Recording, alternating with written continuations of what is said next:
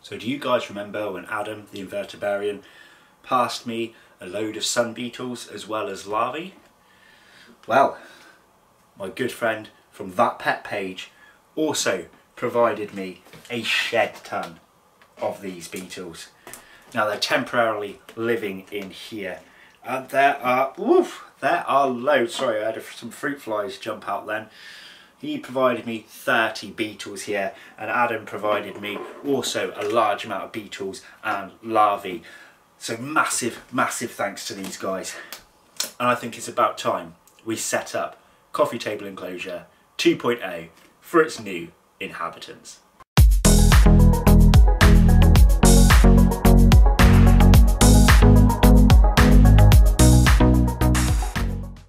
Hello and welcome back to Bug Rounds. On this channel we like to discuss all things creepy crawly, so if that's something that interests you, please consider subscribing to the channel. So yes, as I said in that drawn out intro, I have to give a shout out to the Invertebrarian and That Pet page for their kind donations of the sun beetles, with their specific species name being popped just up here for you to research yourself. So we should, in theory, if we get them to thrive, be able to constantly reproduce grubs for our feeding once the colony is large enough, and I may even inhabit some other beetles into the same enclosure. All types of flower beetle, of course. We don't want any cannibalism happening here.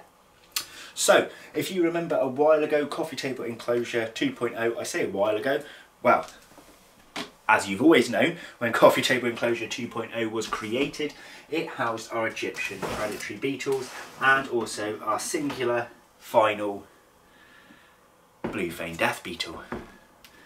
So these guys are now living quite happily in this enclosure here, but that's not what today's video is about. If you would like to see these guys featured again, please give me a comment below so I know to show you guys perhaps a feeding video of these beauties.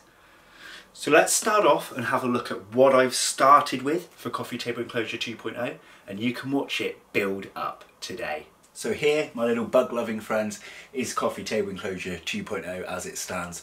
So right now I've taken out all of the sand that was in here before, and I've just put a very thin layer of cocoa fibre and topsoil at the bottom. That's just to cover the metal sheen along the bottom. What we're actually going to be doing right now is building this enclosure up.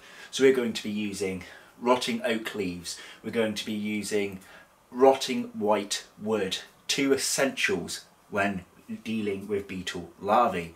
Now I want to keep the front section here very shallow, and that's because this, sorry about the scraping noise, is the doorway that I'll be using, because I will have to place one of my stick insect enclosures on the top of this, making the top part a little bit more difficult to open. So we're going to have a shallow end this end, and then we're going to build it up around the middle and the back. So first things first, where did I put my big old bag of white wood? Right under the camera. So in here, loads of leaves, absolute mountains of rotting white wood. Let's get it in there, shall we?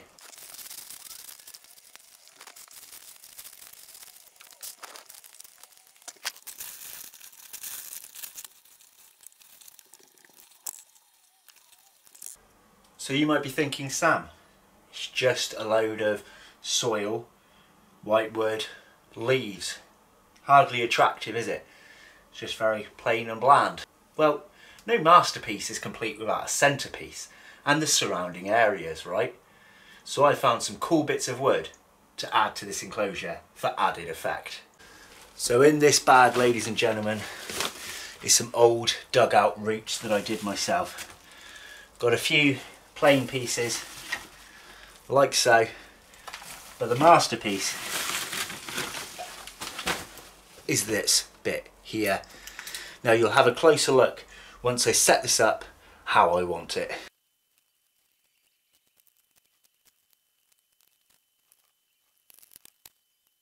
So here we have it.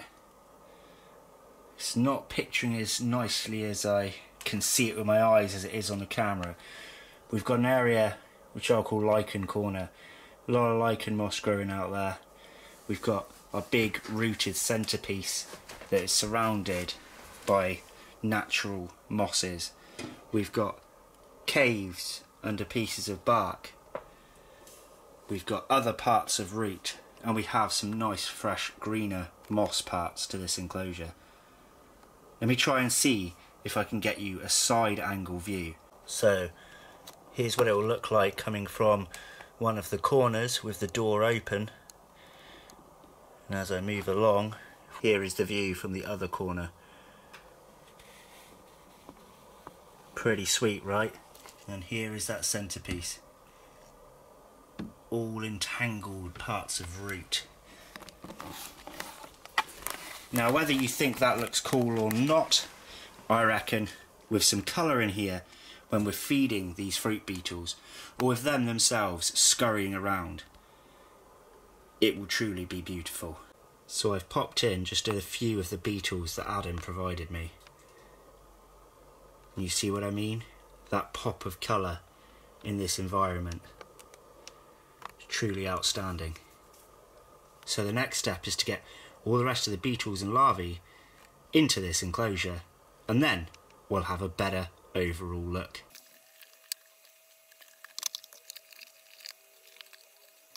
Look at the size of the larvae squirming around. There's more just under here. Oh, too quick for me. Look at that. Disappeared before I could even grab it. But it's weird how big the larvae is compared to the actual beetle. And there might be some more in here.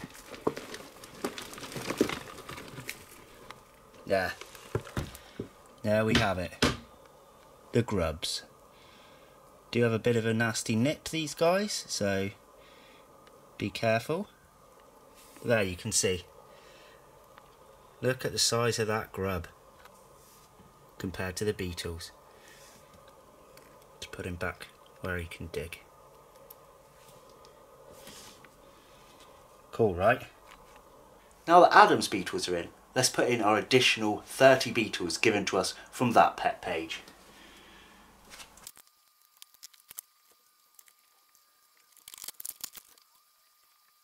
So where I tipped all that sludgy horribleness into the back, that was actually containing a lot of my larvae that I bought, so I had a fair few larvae in there.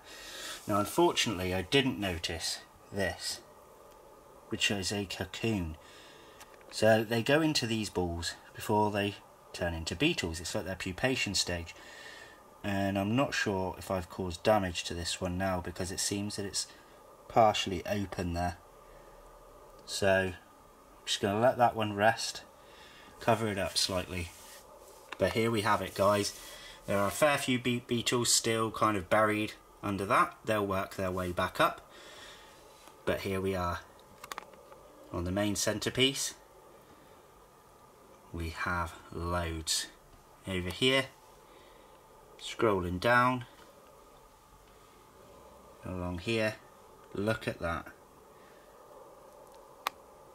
Amazing, right? Here's just a better view of one specific beetle so you can appreciate their appearance. I think this enclosure is going to be epic. The overall look isn't kind of as good as I was hoping. I think I might have to go and collect some more moss to give it that added effect. But they have mountains of rotten white wood and leaves within this enclosure. Plenty for the larvae to thrive. Now I'm going to let these guys settle in before I get them some fruit and veg to dine on. Being fruit beetles, they will enjoy the odd bit of fruit or veg, obviously. Look at the colour on that one. That one might have been freshly emerged. Look how much more vibrant the yellow is in comparison to the others there. Beautiful. So if we could get a mix of colour in here, guys, and get some other types of fruit beetle to live in Coffee Table Enclosure 2.0, I think that would be pretty damn cool. So guys, as we discussed in a previous video where I mentioned I was going to do this build, we talked about naming it here, and I asked you guys for suggestions. Now, I'm not actually going to choose any of the suggestions you guys gave to name this colony of beetles. I have actually chosen my own. But don't worry, there is something in the works that will be coming up fairly shortly where I did choose one of those name suggestions, but to name something else. Something perhaps even cooler than our fruit beetle setup. So the coffee table itself will remain to be called Coffee Table Enclosure 2.0 just because that's what I'm used to. But the beetles, I have chosen to name them the Solar Swarm. What do you guys think about that? Imagine this covered in them, hundreds more, bringing that coloration out. Solar relating to the sun, swarm relating to how many we have here. So yeah, that's it guys, here we have the Solar Swarm. Let me know in the comments below if you liked the name chosen, and stay tuned to the channel to see whose name got given to something probably even more important than this. I'm well chuffed with this. Bop, bop, bop, bop, bop. No one wants to see your Christmas socks at this time of the year. Bop, bop, bop, bop, bop, bop, bop. Ugh, feet. I hate feet. What am I doing? Dirty lid as well. Just put the lid on, thought, oh, I'll show them what it's like with the lid on there. And you know what? I'm going to go clean this later because I am lazy and I can't be bothered to do it just for one final shot. But I will show you guys later on. So if you want to see what else dwells within the realm, ladies and gentlemen, make sure to pop back weekly for multiple videos. I'm going to go and drink that brew right there. Thanks for watching. Remember to stay tuned. Take care, everyone. Bye-bye. Bye-bye.